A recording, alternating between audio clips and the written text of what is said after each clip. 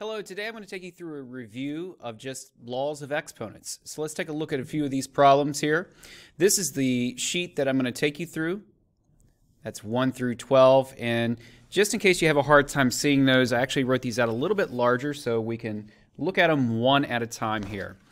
The first one says, what is x squared times x to the 7th? Now, I'm going to expand this for this first one and kind of come up with our rule for it. So if you remember it, you could go ahead and say, hey, I know I'm going to add the 2 and the 7 and I get x to the 9th. But if you don't remember it, here is why we do this. Remember, x squared is the same thing as x times x. And x to the 7th power is the same thing as writing out x 7 times. 1, 2, 3, 4, 5, 6, 7. And we're multiplying in between each one. So this right here is x to the 7th, and this is x squared, and we're multiplying those two things. So really when we do this, we're just counting up how many x's we have here and saying this equals x to the 9th. So in short, when we're multiplying two things and they are the same base, so this isn't x squared times y to the 7th, but it's the same base, we call it right here, raised to, it can be the same exponent or different exponents. If we're multiplying the two, we can just add the exponents and say 2 plus 7 is 9. So this is x to the 9th power here. There's our answer. Let's go ahead and apply it to number 2. We don't have to draw out all those a's this time. We can say, you know what? I understand the rule. I've got the same base, a, and I'm just going to add those exponents. So I get a to the 12th power. Number 3, notice, does not have variables in it. So we could actually say, hey, I can figure out what 3 to the 4th is. It's 3 times 3 times 3 times 3, right? Which would give me 81. And then you could say, all right, what about 81 times 3 to the 5th? And you could actually calculate it out. But what I'm wanting you to do right now is just write this as the base of 3 raised to an exponent. And just because it's not a variable doesn't mean the rule doesn't apply here. We have the same base. The base is 3 in both cases. And so I can just add the exponents. 4 plus 5 is 9. So whatever all this is, I think I want to say it's 81 times like 243 or something. Whatever 81 times 243 is, it's the same thing as 3 to the 9th. Here, I'll show you. We could say 3 to the 4th power. Let's see, caret key right here to the 4th power. Times 3 to the 5th power. That equals 19,683. That is the same thing as saying 3 to the 9th power. 19,683 again. All right? So it does work even though we don't have the same variable, or we don't have a variable in there. It's a number instead. Number 4 here shows e to the x times e to the x.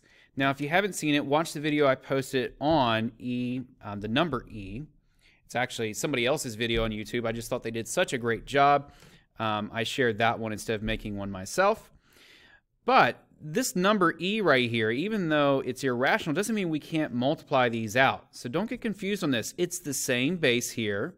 You could even treat it like it's a variable if you wanted to in this case. And we're saying, okay, it's going to keep its base just like all the others before that we looked at did.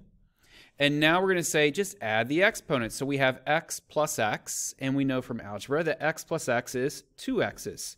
So e to the x times e to the x is e to the 2x. So that's our first 4 here that we're going over. Let's look at the next 4. So now we're going to talk about writing these out as fractions or dividing them out. So once again, just like on number 1 on the previous page, I'm going to take you through and expand all of this and see what's going on, not just give you the rule. If you remember the rule from algebra, it's just when you're dividing them, they're the same base, you just subtract them, the opposite of multiplying them, right?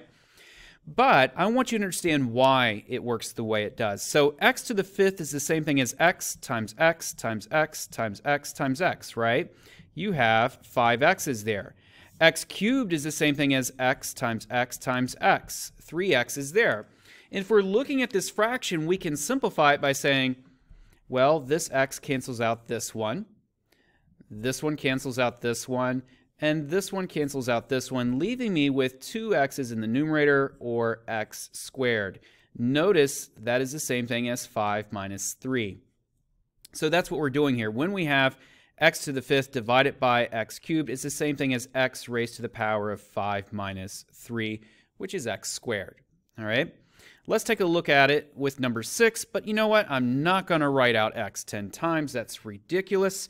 I'm just going to subtract the exponents here. So this is the same thing as writing out x to the 10th minus 4, or 10 minus 4 there, which is x to the 6th power. It doesn't matter if we call the base x or if we call it a, so long as these are the same bases. They're not different bases. I can say this is the same thing as a to the 3 minus 5, which equals a to the negative 2. Now, let's write this as a fraction. Right now, it's a to the negative 2 over 1. Remember, that is the same thing. When we have a negative exponent in the numerator, we can take that negative exponent and make it positive and bring that base down to the denominator like this. So that's the same thing as 1 over a squared.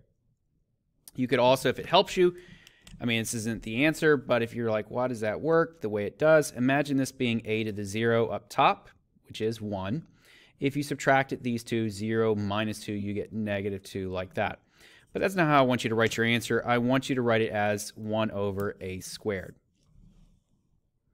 Next, we've got that friendly e again. I want you to get familiar with seeing e in problems, because when you get to calculus, you're going to see e quite a bit. So for this one, we got e to the 4x divided by e to the x. Don't get scared because we write the letter e there. There's still, for the numerator, we got a base of e. For the denominator, we have a base of e as well. So we can rewrite this division problem as e raised to the power of 4x, what's on top goes first, minus x right here, which is e to the 3x. 4x minus x is 3x's, right? And so those are our next 4 problems there dealing with division. Let's look at our last 4. So our last 4 here deal with raising a power to a power. And so it's an exponent raised to an exponent. So once again, let's expand this and see what's going on. X cubed to the 4th means this. It means x cubed written out 4 times. And we are multiplying in between each one. So just like if I had something like 5 to the 4th, that equals 5 written 4 times and being multiplied. Here I have x cubed to the 4th, so I write out x cubed 4 times and multiply. Now, how many x's do I have here? Well, it's all being multiplied, and I've got a total of, what, 4 groups of 3, so I have 12 of them. So this is x to the 12th power. So our shortcut when we have a power raised to a power is to multiply those two, because 3 times 4 is 12. Now let's apply that to number 10. I've got a power raised to a power, so I'm just going to multiply those two. That is x to the 2 times 7, which equals x to the 14th power. Number 11, I've got a squared to the 3rd power. That's the same thing as a to the 2 times 3, which is 6. Number 12, I've got e to the 3x raised to the x. That is the same thing as e to the 3x times x, which equals e 3x squared, because x times x is x squared.